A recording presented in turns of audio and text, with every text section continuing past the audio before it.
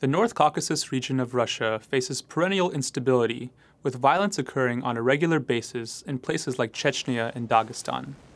Despite the challenges this area poses to Moscow, it is a long-standing geopolitical imperative for Russia to control the North Caucasus.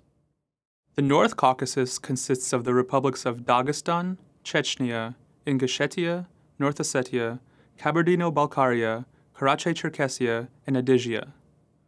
Unlike the South Caucasus states of Georgia, Armenia, and Azerbaijan, this area remained part of Russia following the collapse of the Soviet Union.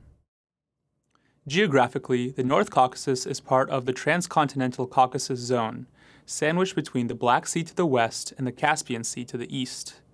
The Russian steppe lies to the north, with the highlands of Asia Minor to the south. Internally, the region is dominated by the Greater Caucasus mountain range. The high, rugged terrain creates pockets of ethnic and linguistic groups, with over 40 such groups within Dagestan alone.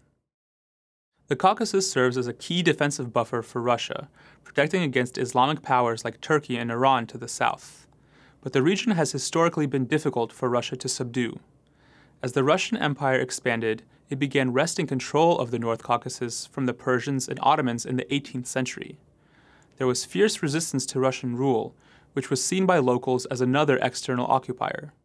In the Soviet period, Joseph Stalin addressed this issue by drawing administrative zones to make consolidation by any ethnic group difficult. Stalin also deported large numbers of people from the North Caucasus to Central Asia and Siberia. Reforms of the Soviet system in the 1980s allowed many of these populations to return to their homelands, but this led to national stirrings similar to those spreading across many of the Soviet republics in this period. However, there was a key difference. Under the Soviet constitution, republics had the right to declare independence, but autonomous regions within republics, such as Chechnya, could not. This led to numerous conflicts in the early post-Soviet era, particularly in Chechnya. Russia fought 2 wars in Chechnya in the 1990s as it sought to break off and create an independent state. These wars, which began out of nationalist and separatist aspirations, eventually took on a religious element as well. Chechnya, as well as the neighboring republics of Dagestan and Ingushetia, has a majority Muslim population. The wars with the Orthodox Russians led to a growing religiosity and extremism and attracted the participation of local and foreign jihadists, as well as the material and ideological support from outside powers like Saudi Arabia.